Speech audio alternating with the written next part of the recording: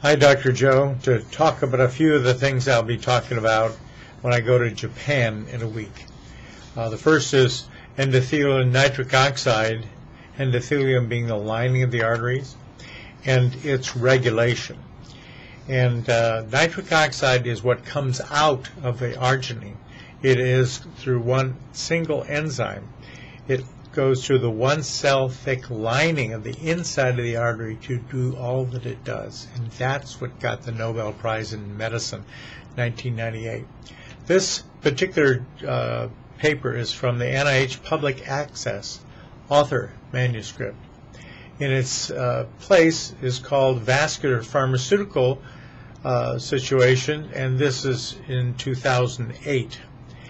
What it basically boils down to is that it goes through all the way it goes wrong in allowing things like atherosclerosis to go forward and taking you through the long pages of how things come back.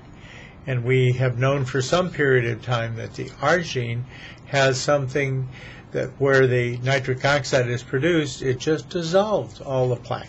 Pretty cool. And this discusses it if you would like to see that. It's a very good piece of paper, and the NIH does it to let everybody know what easy things can be accessible for treatment for everything you can think of. That's their whole process. So look it up if you wish.